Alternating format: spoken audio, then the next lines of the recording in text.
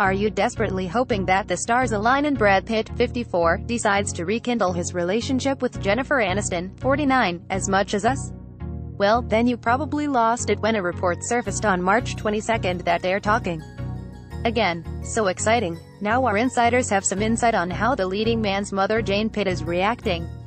Brad's mom Jane has always had a soft spot for Jennifer. Even after the divorce they kept in touch for years, an insider tells HollywoodLife.com exclusively. She hated the way things ended between Brad and Jen, so it's a big relief that they've mended fences. She's so happy that they're back in touch. Does this mean that Jane is hoping her son and Jen actually strike up a relationship again? And it's no secret his mom would be over the moon if they got back together, they added. She thinks the world of Jen and still thinks of her as part of the family. OMG, everyone knows that your mother's opinion is hard to ignore when it comes to romance. Take a look back at Jen and Brad's relationship right here.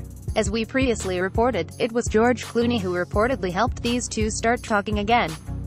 George was the first person to call Brad when his marriage to Angie Jolie imploded, an insider told Star magazine.